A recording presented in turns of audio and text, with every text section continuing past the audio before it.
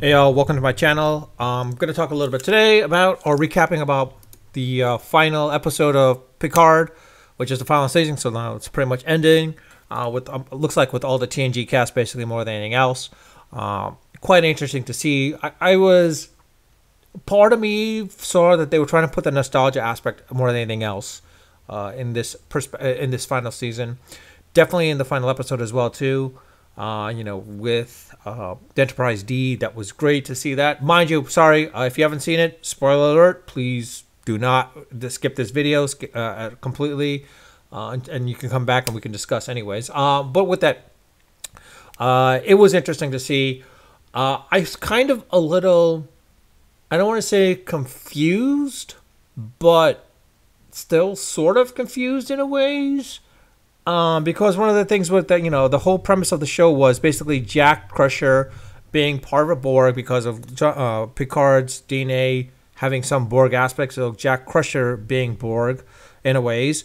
And then, of course, the fact that, we see the Borg Queen, but like sort of the Borg Queen sort of decrepit and like, wasting away. Which brings up the question of like, wait, I'm a little confused. What happened in season 3 of Picard? Because wasn't the Borg Queen there in season 3? And I'm like, wait, that doesn't make sense. But then again, I realized in season 3 that was more of a case where that Borg Queen was captured by that timeline of the Federation. Where in this case, this is more of the Borg Queen. I'm still a little confused because the Borg Queen I thought had died as well too via Voyager towards the end of it. Seems like she wasn't, and then then there was also the case of what's her name that I thought overtook became the new Borg Queen at that point, and now but they refer back to this Borg Queen, and she's like all decrepit and like she's basically trying to create a new evolved Borg through evolution of procreation, basically versus assimilation. It seems like, and that one I was like a little bit, and to the point where like I mean if the Borg and changelings, the new changelings, the evolved changelings or mutated changelings, they created an uneasy alliance at that point. But the thing was, is like, why wouldn't the Borg just try to assimilate them and then go forward with that from that perspective? I don't know. So towards the end, they were able to like essentially identify all the changelings, or most of, anyways, via transport technology by removing the genetic sequences that were embedded in everyone. Via the Borg and changelings, of course.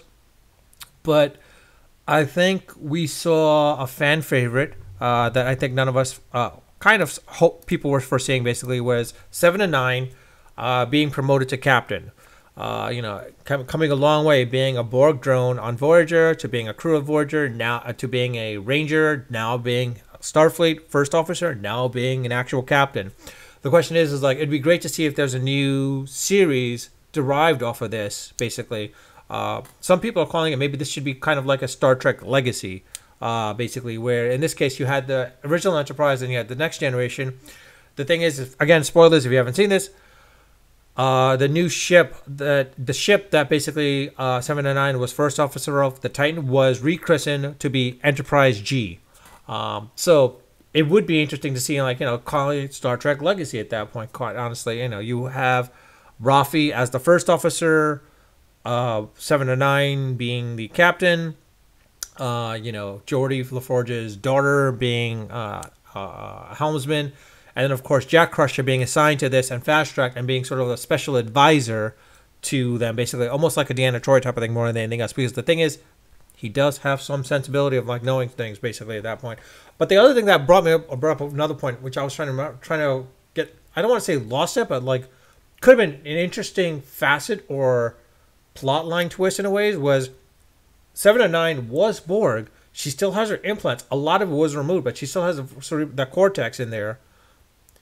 She could have theoretically heard the Borg, and in reality, Jack could still control her, technically speaking. If she has these Borg implants, Jack should be able to control her as well, too. So, it's an interesting, that would have been an interesting aspect to show, to say the least. So the question is now is, the Borg, they're pretty much scattered, lost and about, and whatever, maybe no Borg Queen, it seems like. The question is there a Borg Queen? I don't know. Or is there going to be a new Borg Queen? Actually, you know what? Honestly, it would have been interesting to see if the Borg Queen, the old Borg Queen, taking 7 and 9 and kind of having her being replaced as the new Borg Queen. Basically putting 7 and 9 as the new Borg Queen. Jack being the Borg King. That would have been interesting to see as well, too. That would have been an interesting aspect and, kind of led to another season of Picard. Of course, no Jean-Luc Picard and such, but, it would have been interesting. The other aspect as well, too, is Data now being back, or Brent Spiner being back with Data, but Data being more of an amalgamation of both Data, B4, and also Lore.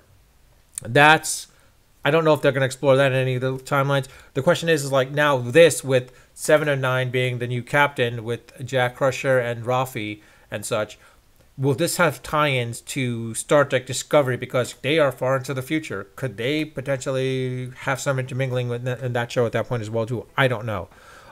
It'd be interesting to see how that works out, quite honestly.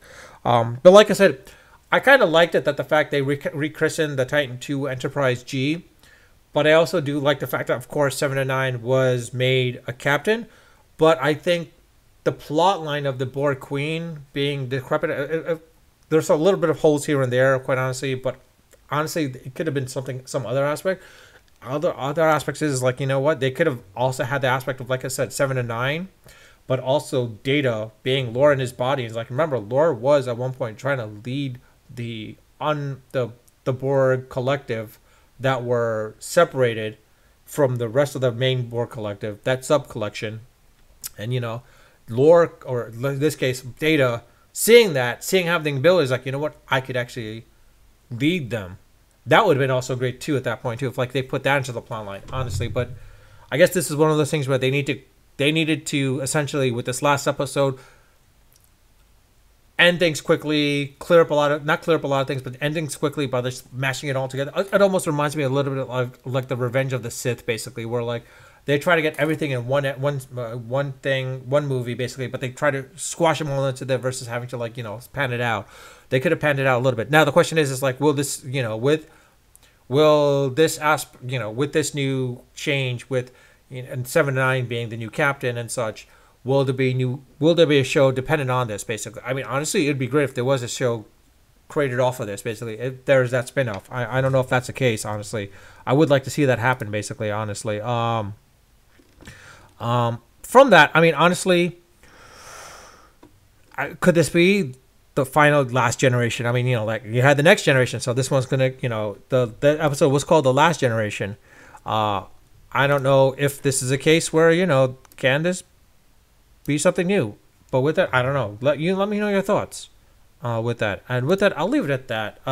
Leave some comments in the comment section. I do read my comics. I do respond to them. I do reply back to them when they warrant a response. And also, please subscribe if you haven't subscribed. If you like my videos, I might talk some more stuff about Discovery when it comes about. I'm not a fan of it per se. The other one, Lost Worlds, I got to look at that one. I haven't watched that series yet. That might be my next one to watch at this point. But with that, I'll leave it at that. Unfiltered, unedited, and unrehearsed. Until next.